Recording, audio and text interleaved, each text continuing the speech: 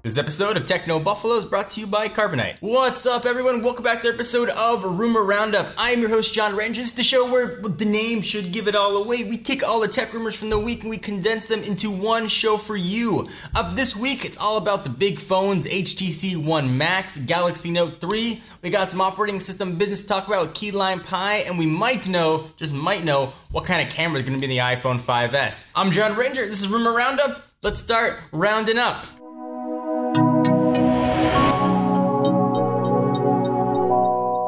The HTC One Max. Over the past month or so, rumors about the handset have been heating up with pictures, rumors, all kinds of other things unofficially being revealed. But it looks like the HTC One, take a look at this photo. It's meant to show the scale of the HTC One Max, which is supposedly a 5.9-inch full HD display. Looks pretty sweet. And you look at the picture, it's got a 4-inch Motorola device on top of it. It just shows how large HTC One Max is going to be.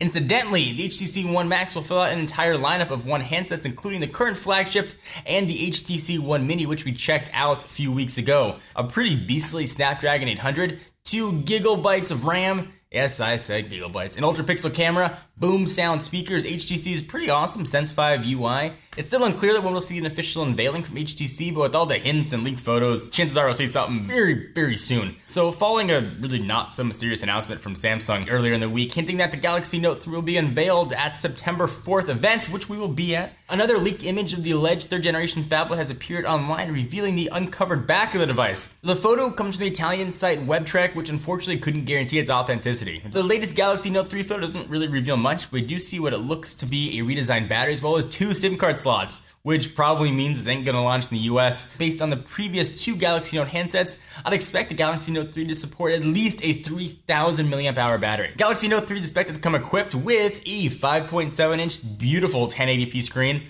either a Snapdragon 800 or octa-core Exynos processor, Android 4.3 Jelly Bean, and lots of the Samsung added features we've seen in the Galaxy S4 line of smartphones. So Google just released Android 4.3, which is really just a tiny little update to the Jelly Bean operating system last month, but we expect it to roll out its next big update to the OS sometime before the end of the year, which we thought we're actually going to have when 4.3 came out. The company has already teased Android 5.0, pretty likely going to be called Key Lime Pie to go with that dessert-themed name all the way up the alphabet. Earlier in the week, we saw the new software may have finally been confirmed. Key Lime Pie lay deep within Chromium, the Chrome browser's open source skeleton. Series of tests have been uncovered revealing a number of Android devices running different iterations of the OS. We see a ton of Samsung Galaxy devices all running the Jelly Bean OS, designated by the letter J, for example. The Note 2 is running JZ045K, suggesting that Samsung will roll out a software update to the phablet in the near future. We also saw the Nexus 7 and Nexus 4 running those versions respectively, which would also imply that the devices are running an early version of Key Lime Pie. It was particularly elegant if the search giant unveiled the new OS alongside a new Nexus 5 handset, and based on earlier rumors, we may see both software and hardware released this fall.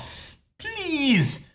5-inch Nexus device would be pretty sweet as well. It might give that HTC One Max a run from my pocket. So last week we got a glimpse of the camera for one of upcoming Apple's iPhones. At the time, the general assumption was that the leaked module depicted by the blurry photo was headed for the iPhone 5C, suggesting the low-cost handset might pack an 8-megapixel camera. However, a second leak appears to confirm the component actually belongs to the iPhone 5S. Online component seller Luna Commerce, which is already offering a number of different iPhone 5S parts, recently uploaded a series of photos of the upcoming flagship smartphone's back camera, offering a pretty clear look at the module. The new photos contain 2 big clues. First, the flash module is totally detached and doesn't show up in the photos. Second, we see Apple's official part numbers beginning with 821 printed on the component. It's still unclear how powerful the iPhone 5S camera is going to be, but while latest photos suggest Apple might stick with that 8-megapixel rear shooter, earlier reports have indicated that the new smartphone may come equipped with an improved camera. We don't really know anything until Apple decides to tell us, which we expect will be sometime in the next month or so stay tuned for updates. Let me take a minute to thank our friends and sponsors at Carbonite. It's not just for Han Solo anymore. Carbonite is an online business backup solution that will back up all your computers, servers, and external hard drives to your home, office, or small business. Just set it up once, and Carbonite will protect all your office files so you can stay focused on just doing what you do and running your business. No additional hardware is required. With Carbonite, getting lost files back is super duper easy. Your employees can even access their backed up files on any computer, smartphone,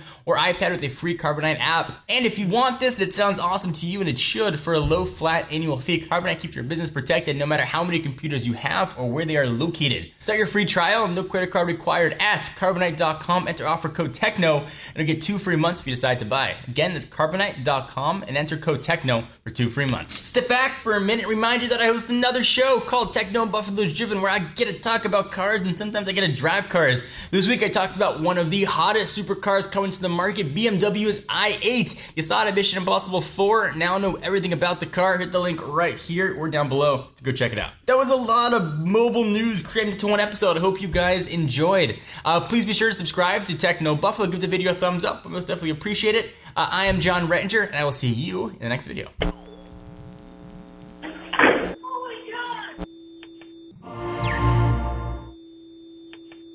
What's up everyone, John here. Just wanted to let you know that if you liked what you just saw, we've got 2 other shows that go live every single week. Ask the Buffalo, where our very own Ashley Escada answers your burning gadget questions, and Rettinger's Rants, where, quite obviously, I go off on things that bug me across consumer tech. If you want to see me get super red-faced and mad, you should click the text below that says subscribe and check out our other shows by clicking right over here. I'll see you guys next time.